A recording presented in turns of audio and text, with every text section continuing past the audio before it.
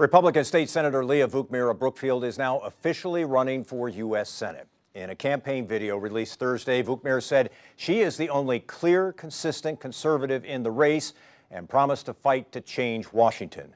Vukmir will face businessman and Marine veteran Kevin Nicholson in the primary for the right to challenge Democratic incumbent Tammy Baldwin. State Senator Leah Vukmir joins us now on Up Front. Senator, it's good to have you back on the program. Thank you, Mike. Good to be here. So what do you mean by that? You're the only real conservative in the race. Well, I have a clear conservative record that everyone knows. Everyone who has followed me in politics knows that I stand up for what I believe in, what the people voted me into office to stand up for, and then I follow through on my promises. So I have a very clear, consistent record, and I think that's what people want in Washington. Real conservative, the only one.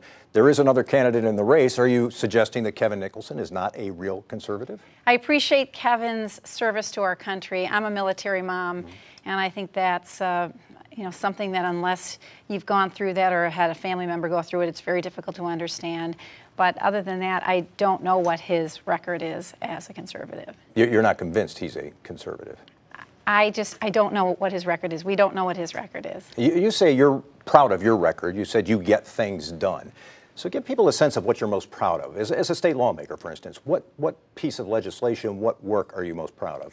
Well, I would have to say there's something before Act 10 and something after Act 10. And prior to Act 10, when I was in the Assembly, it was lifting the cap on the Milwaukee Parental Choice Program. I'm sure you remember that.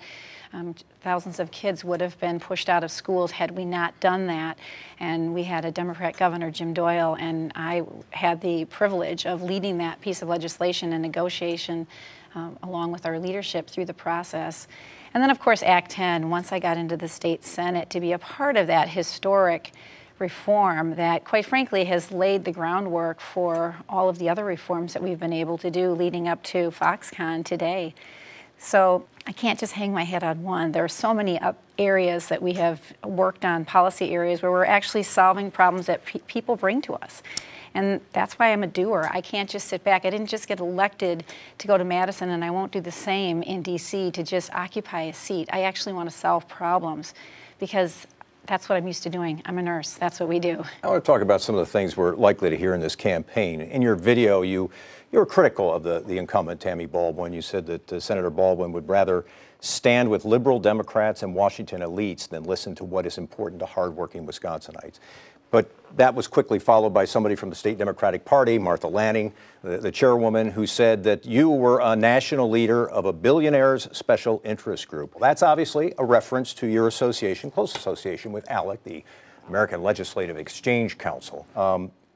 How are you going to respond to that in the course of the campaign? Sure. The left, of course, is very fearful that I am going to be the person that is taking on Tammy and that I will have a very strong campaign against her.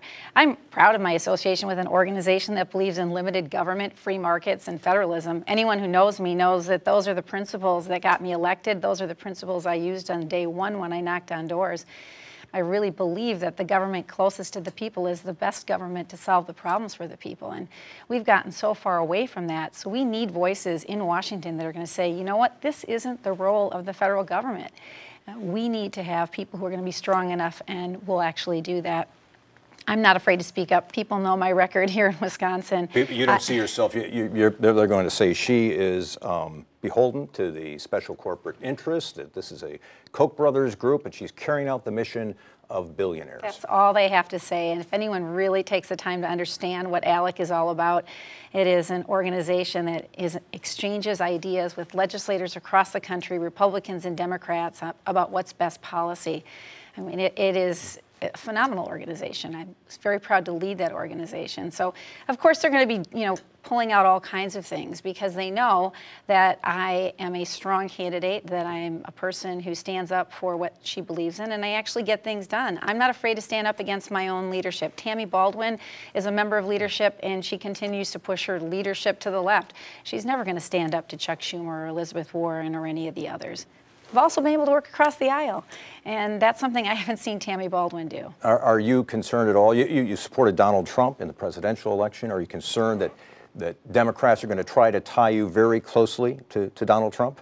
I don't agree with everything that Donald Trump has said or done, but I do believe that the people of our state and across the nation he struck a chord with them, and I still hear that today as I'm traveling around the state. So they're going to try to do anything to discredit me and my record, but my record stands for what it is. I'm proud of it, and I believe that Donald Trump has done some very good things for our country. I'm so grateful that he is the person that picked the Supreme Court justice. And quite frankly, Foxconn, Wisconsin being a site for Foxconn is very much because of Donald Trump suggesting it. Let's talk about Foxconn. When it comes down to a vote this coming week in the Senate, what's your sense? Will there be any Republican senators who will vote against the Foxconn deal? I think at the end of our debate and deliberation, you will see strong support from our Senate colleagues. I think that people recognize that this is a significant, you've heard the word more than once, Mike, transformational opportunity for the state of Wisconsin, and that the investment is going to reap billions for our state, and of course the jobs that will be created. There are enough checks and balances in the legislation to make me comfortable to vote for it, and you know how conservative I am. So I'm very comfortable, I'm very excited about the opportunity for the state of Wisconsin, and quite frankly, the reforms that we put in place over the course of the last 6 years has allowed for this opportunity to be here. One final question on this. Joint Finance inserted some language that essentially says that if anybody challenges Foxconn in court, that it would go right to the state Supreme Court. That is a different way of doing business. First of all, are you and others convinced that that is indeed legal? And why should we be changing the legal process for one corporation? Well, I think we certainly looked at all of that as we moved forward with the legislation. Or I wouldn't have been comfortable with that language being inserted. So I think we're fine with that. You think you're good with it? All right. Senator Leah Vukmir, the Republican from Brookfield, and now officially a U.S. Senate candidate. Thanks very much for being with us. We appreciate it. Coming up next on Up Front, the leadership shakeup for Assembly Democrats. And later, what a local author says is the biggest threat to the Great Lakes.